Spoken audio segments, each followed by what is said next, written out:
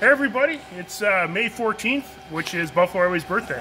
Buffalo was founded in 1970, so she is 48 years old today, and something lucky happened. The Airways store crew was doing inventory, and they actually found a model that we actually, I don't think haven't sold since about 2012.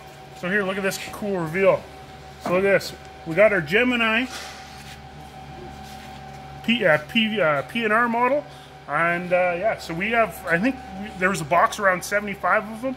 So we're going to put those on sale today, 40 bucks, limited run. And yeah, this will be the last DC3s come off the assembly line. So.